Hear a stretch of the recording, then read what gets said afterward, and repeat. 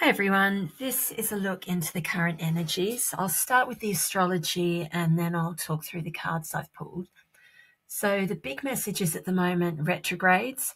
We're in Mercury retrograde from the 26th of November to the 16th of December, but it's out of post shadow on the 3rd of January 2025. So as usual, this is those niggles, delays, extra costs, reviewing and rethinking things and new information coming to light. We've also got Mars that's just gone retrograde on the 7th of December in Leo and then back into Cancer. And it doesn't go direct again until the 24th of February. And then it's not out of the shadow until the 2nd of May. So Mars is obviously a really dynamic energy and it likes to move and go forwards. So with both these retrogrades on, you may really want to be pushing ahead with something, but don't rush things, as more reflection needs to be done and you'll benefit from more reflection because more information still needs to come to light over this time.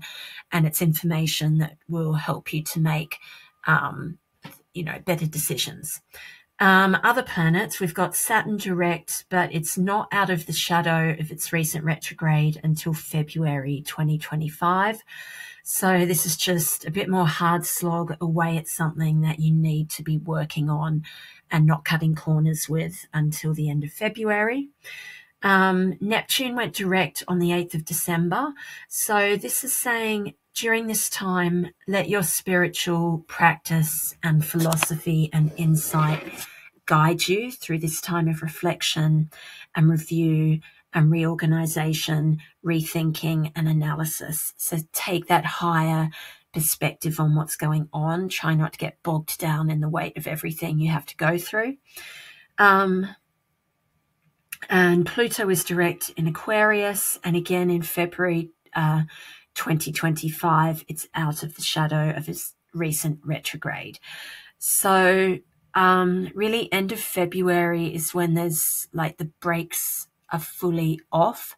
So just be aware of that. If you are feeling a bit held back and a bit restricted, that could be why, but it is for good reason. Sometimes we do need to slow down a bit and give ourselves that headspace and just practical space to think about things and get things done.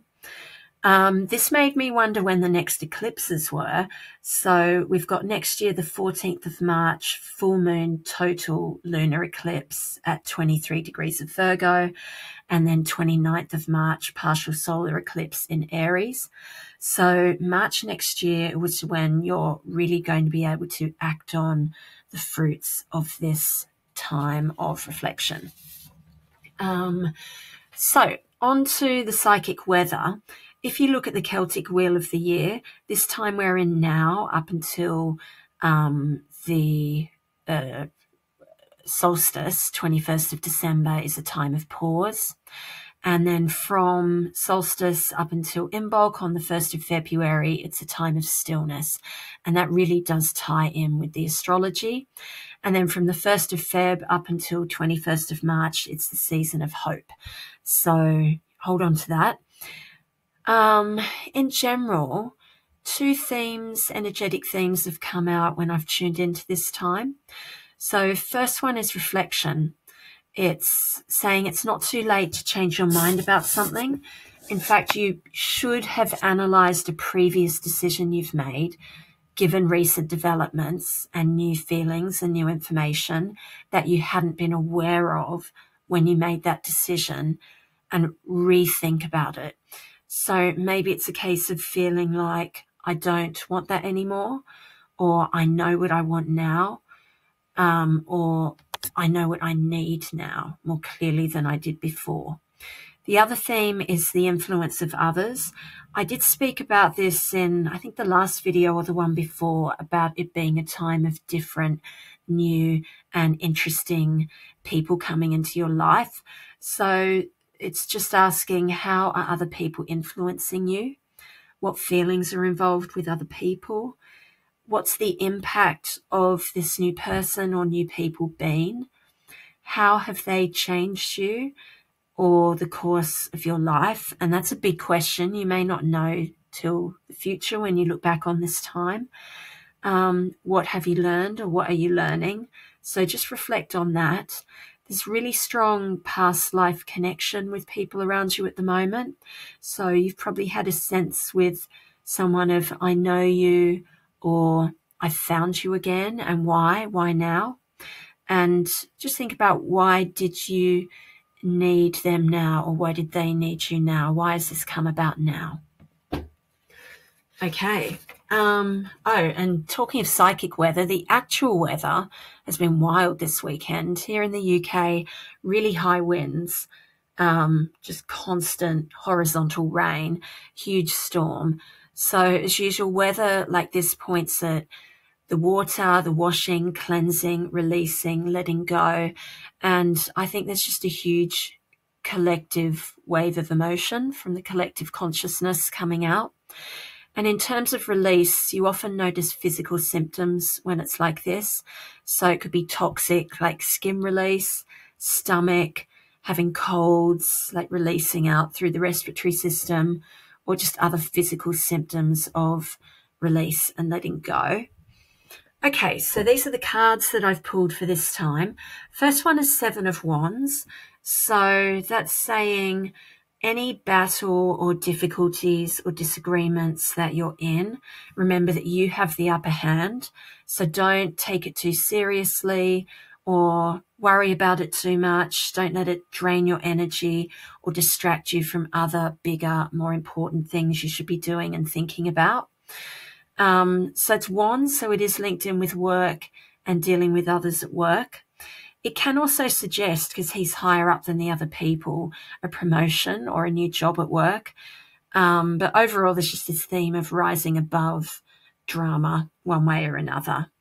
It's also saying there's someone sneaky around.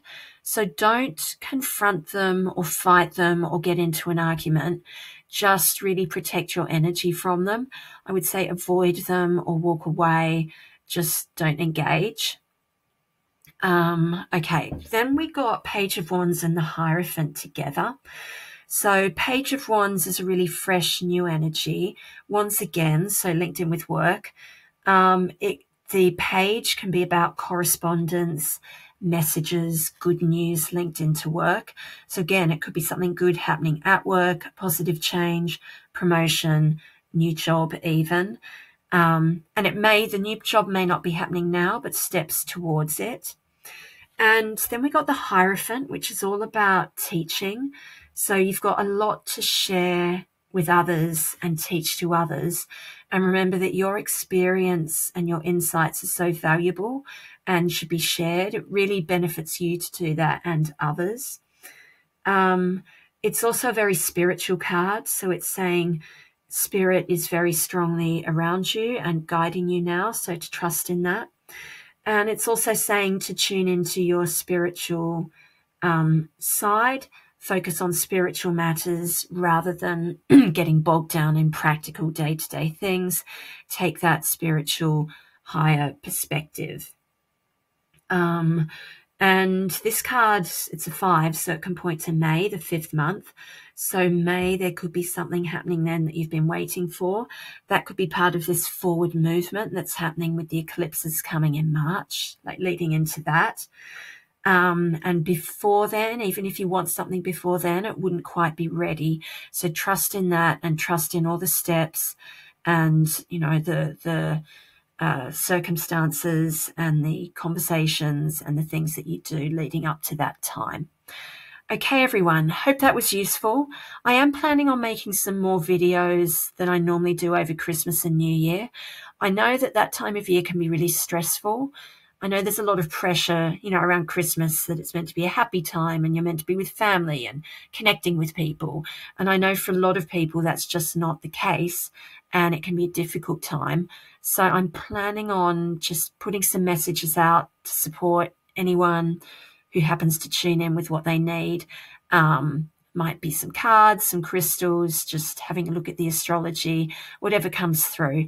So if that interests you, look out for those videos. I'll probably start them in about 2 weeks because I have some time off work then as well. Okay, Have a good week, everyone. I'll talk again soon. Thank you for listening.